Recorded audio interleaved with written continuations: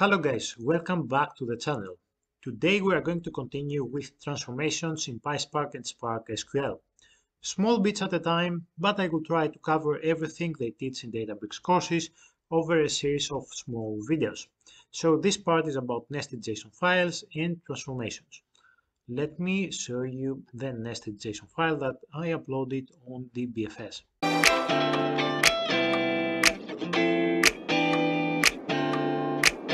So this is the nested JSON file. As you can see, we have nested fields here, medications, ACE inhibitors, etc., and then we have another field called labs, and this is an array of nested objects. Perfect. So it's the perfect example for this case, and you can upload this JSON file on DBFS, so you can start playing around if you want. How can you do that? Actually, you go here in your user settings, admin settings actually, click on advanced, scroll down, enable the DBFS file browser. Once this is enabled, go into your catalog, browse DBFS, and you can upload whatever file you want, right? So let me go back to our notebook. And here we load this nested JSON file. It's nested, so you need to use multi-line equals to true. So if we run this command here, we will see the data. Give it a few seconds. Yeah, as you can see, we have the data, labs, and medications because we had two primary fields, right? Labs and medications, and the data.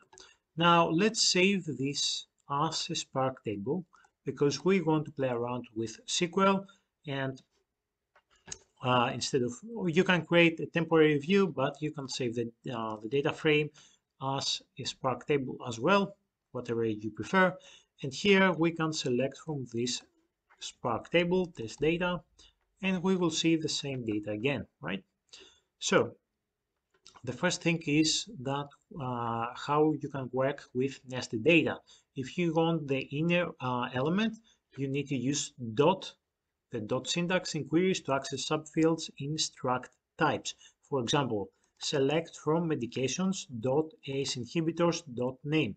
So if you go into here, as you can see, medications, that's the column, then ACE inhibitors, and then name. So if we run this command here, it should give you this name.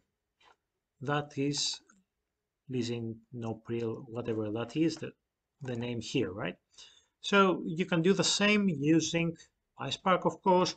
The data frame dot, you can also add the condition where medications dot ACE inhibitors dot name equals this one, this string here, and then you can select with the same way using dot. You can select the inner element you want.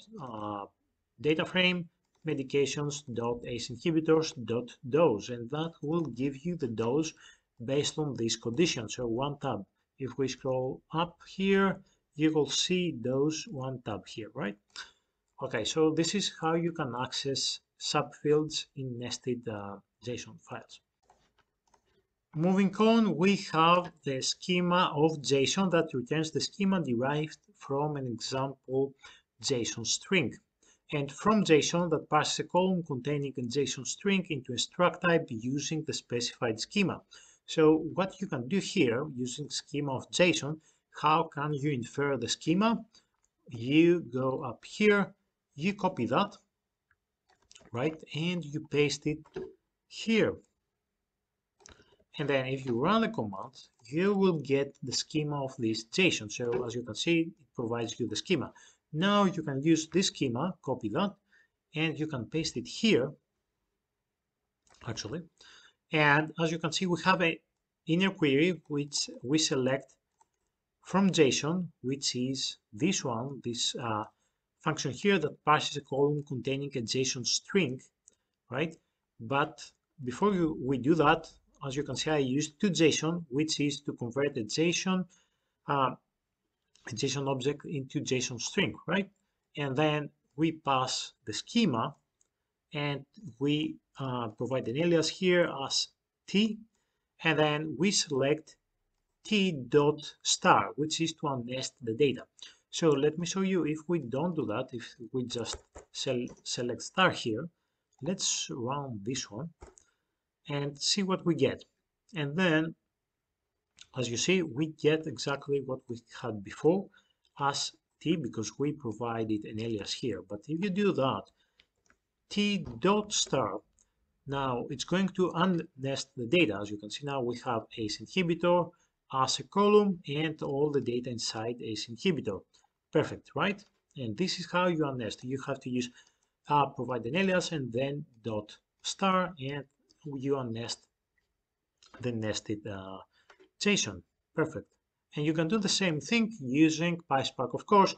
You provide the JSON string, and then you use the data frame dot select from JSON to JSON again to convert into JSON string, and then provide the structure here that we manually provided, provide an alias, and select dot t dot star to unnest the data.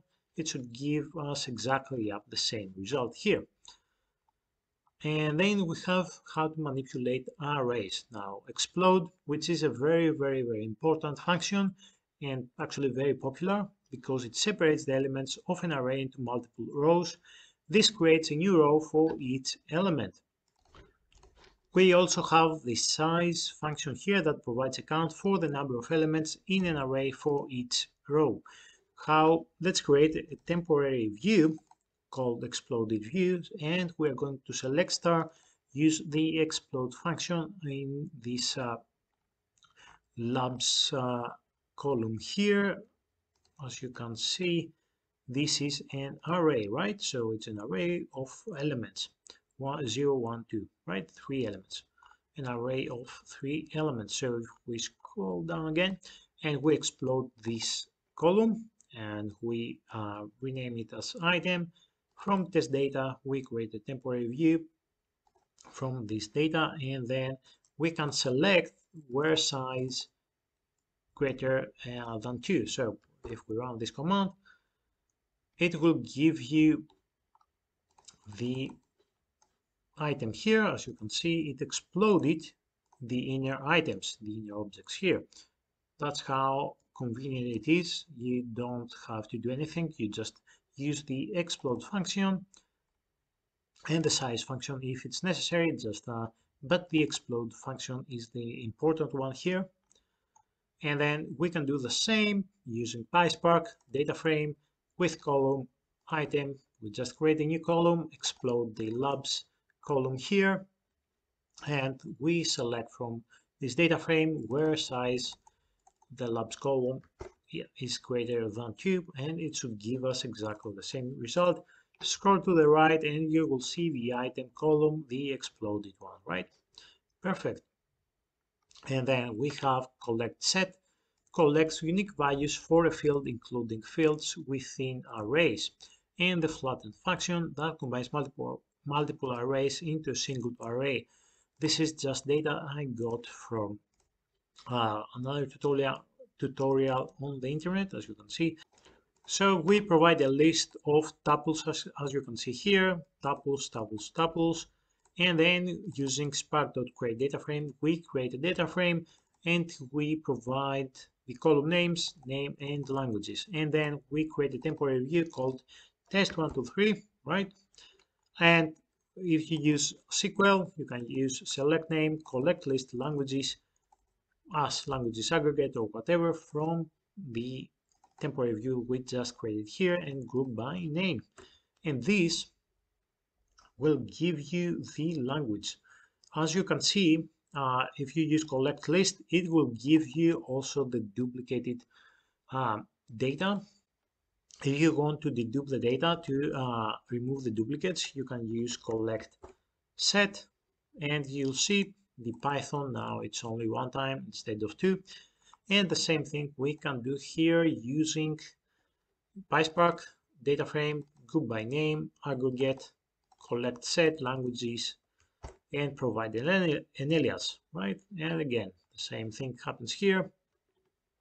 and the flatten function that combines multiple arrays into a single array. Let's do that. The same thing. We create a data frame. We provide a list of data. As you can see, there is one column here with arrays, right? Multiple arrays, an array of 1, 2, 3, and then a second array with 4 and 5, and a third array with 6. So if you flatten the data, and you can do that by using flatten dot the column name here, column 1, as we just rename that column here, and provide an alias or whatever, and you will see the flattened data. So remember, it combines multiple arrays into a single array. So you have 3 arrays here with data, and it combines all the data into a single array. And the same thing you can do using SQL, of course, and it flattens the data. That was it for today, guys. Easy as pie, nothing fancy, but as we said, we proceed step by step. Hope you learned something new. I will upload the JSON and the notebook on GitHub if you want to have a look. Please subscribe to the channel, click the like button, leave a comment, and I will see you in the next one. Thank you.